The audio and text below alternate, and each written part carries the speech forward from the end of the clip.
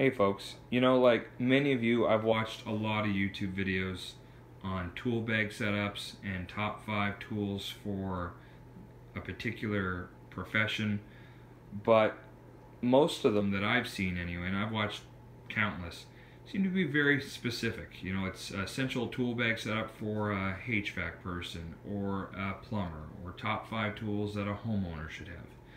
So that's why I thought I'd take a few minutes and show you my tool bag setup. This is a tool bag setup that I think every homeowner or handy person / general contractor should have, and probably already do. So I think if you get this setup or something similar, you can add or take away a few, you'll be able to tackle 80 to 90% of the issues you'll run into as a handy person or a property manager, which is what I am, or a homeowner. And again, like I said, these are tools that pretty much every general contractor are going to have. They might have quite a bit more, but this is basically the essentials, at least for me.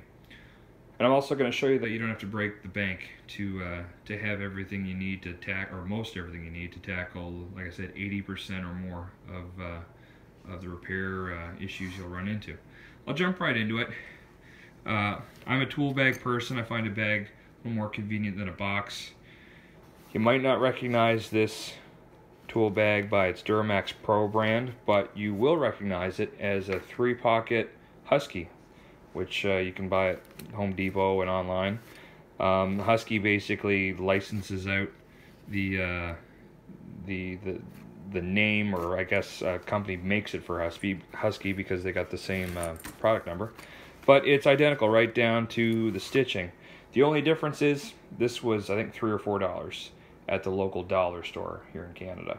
So this is a perfect example of you don't need to break the bank to have tool storage. There's really no excuse to walk around with your tools in a garbage bag, which I have seen.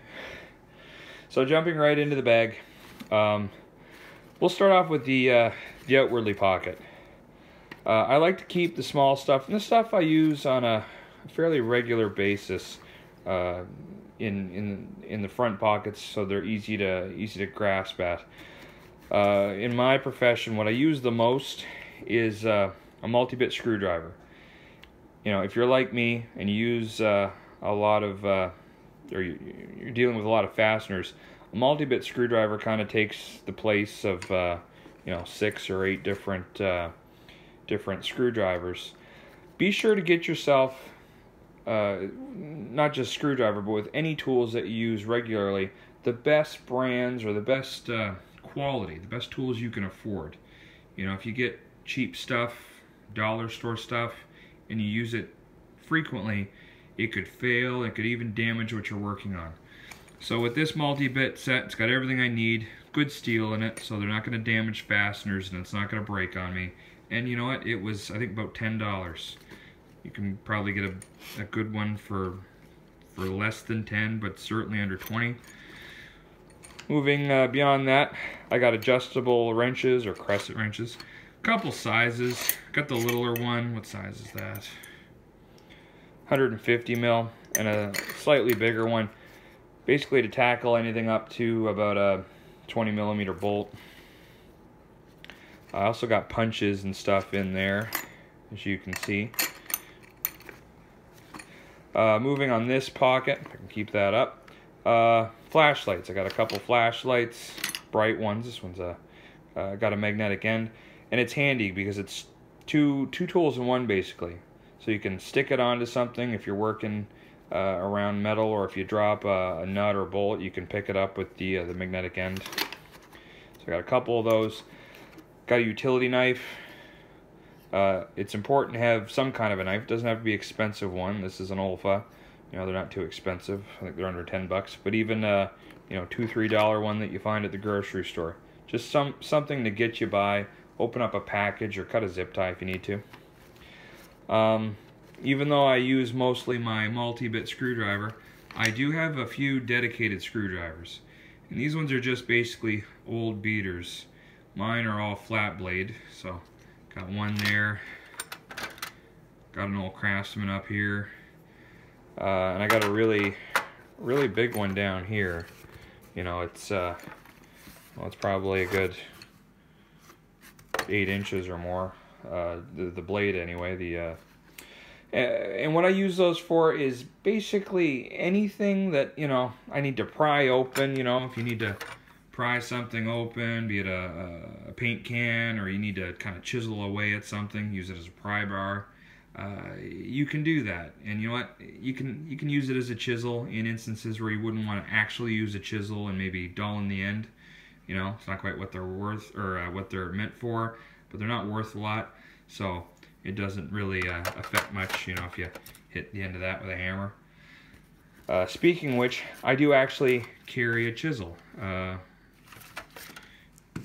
With what I do, I move a lot of, or adjust a lot of hinges. You know, you move strikers up and down, or striker plates to kind of get doors adjusted.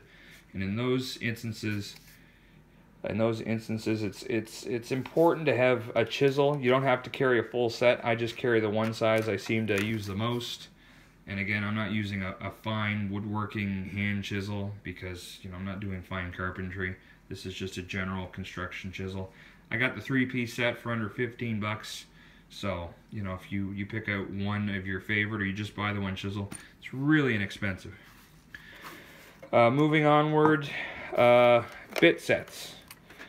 You know, I work a lot with fasteners, but even if you don't, you should have quality drill bits, because cheap ones can round screw heads.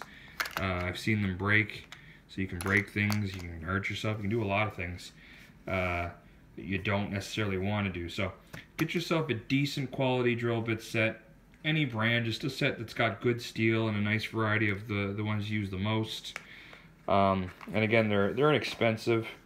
If you shop around and get them on sale, you can get them often, you know, 60-70% off. So get a case like that for 10 bucks. I have a few drill bit sets. I got that one. That's another one. And then this right here, you might not necessarily need, but I keep it just in case. This has some socket drivers, so it can turn a normal drill into kind of a socket driver. We're putting in lag bolts and stuff. Again, that's kind of optional, but it's handy to have. And again, that case, just like this, I got it on sale. It was really cheap. Speaking of fasteners, you should carry an assortment of just nuts, bolts, screws. You can't carry everything, but a little bit of everything, just to kind of get you by in a pinch. You know, if you need a screw to tighten something up or something's come off, you got it. You know, this bag is all about getting you through in a pinch and having what you need to just kind of get the job done, or at least temporarily put things back together until you can get around to it. So that's why I carry stuff like, you know, wire. I do have zip ties down there. I do suggest that you have zip ties, because zip ties and, you know, wire or twist tie on a roll, very handy for wiring things up, you know, if something's hanging low. And I carry wire cutters just for cutting that. But if you don't want to carry wire cutters, at least carry a set of needle nose pliers or linesman pliers that have a wire cutter in the middle of them. I don't have my needle nose pliers in here, but I do typically carry a set of needle nose pliers. They're handy for getting at things that are hard to reach, or if you're twisting something or trying to take off a fine bolt. They definitely come in handy. I don't carry wrenches. I don't carry a set of wrenches, so that's why I got the adjustable wrenches, crescent wrenches, and vice grips. I got an old set of vice grips, but they're actual vice grip brand, so they still work, even though they're older than anything. And with all these, it saves me from carrying an actual wrench set. And I don't carry really expensive adjustable wrenches, and again, I don't. This isn't for working on the car, so I don't have my good snap-on in here or nothing like that. But moving forward, hex keys, Allen keys. You get these multi-piece sets, the standard and metric. This one's Mastercraft. That's a Canadian company. Real cheap, you know, a couple bucks, $2-3 bucks. They get you by in a pinch.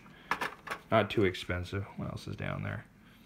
oh yeah, just spare screws and stuff. You know, you can never have too many just spare screws. There should be in there. Moving forward, that pretty much does it. I got some extra stuff here that you might not need. That's a outlet tester. But things, oh, there's my little, you don't notice I didn't see them. Little pry bar, that's a little pry bar. I use this for trim, you know, baseboards or getting underneath something just to lift it up. You know, obviously this bar comes in a lot of sizes. You can get this bar in about a 20-inch long wrecking bar style. But this is good for pulling out brad nails. Have one of these, or maybe two if you got the room, a small one and a larger one. Good for doing trim work. So moving out of the bag, you should have a hammer. Everyone should have a hammer. I don't suggest anything too big. You know, a 20 ounce or bigger is actually too big for most jobs around the house. Just a nice little 16 ounce claw hammer will do the trick. Variable speed drill. That's got a 2-speed motor and an adjustable chuck. It's an old Makita, but it does the trick. I suggest a drill with an adjustable chuck so that you can chuck it down for fine work like cabinetry, or turn it up for, you know, doing work, drilling holes and stuff like that. A tape measure, okay? I have a few tape measures. You really only need one. If you're gonna have one, have at least a 24 or 26 foot tape measure. You know, I carry a little 16. I wouldn't have anything smaller than a 16. There's really no point. But I like 16s because I can throw them in my belt. And I'm not a framer or anything, so I'm not measuring out anything too big. If you can afford it, a separate impact gun. It's my DeWalt 20 volt. That's good for driving big fasteners and stuff. But if you're gonna have just one, I suggest a variable speed drill with a few settings. That kind of does the best of all worlds. To finish it up, set of gloves if you want, and a roll of your favorite tape. This happens to be clear Gorilla Tape, so it's like duct tape almost.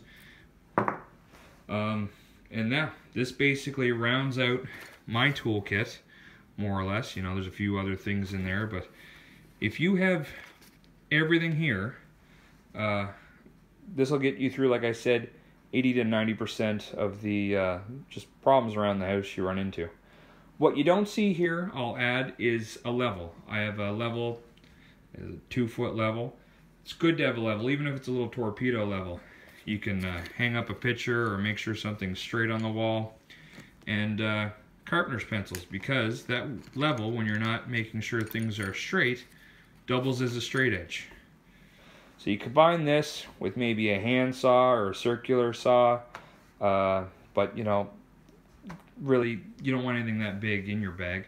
But combined this with maybe a couple power tools, and this is everything you need to do, like I said, most jobs. And when I come up to a job not knowing what to expect, this bag with my hammer and my drill and my tape measure that rides on the side here, it gets me by, and I'm able to fix most of the jobs that I encounter. And this is proof too, like this bag being $3-4 bucks, and this is actually a office organizer for papers that I paid, I think, $2 for. Put it in and it organizes my tools, so everything's kind of sectioned off. That's proof that you don't need to spend lots of money to have an organized and portable way to bring your tools and go fix things, service clients, or just move around the house. Well, I hope you enjoyed this video. This is my tool bag setup. Like I said, good for the homeowner and general contractor, handyman. If you're a handy person, you're likely already going to have all these tools and maybe even a few other ones. All right, thanks for watching.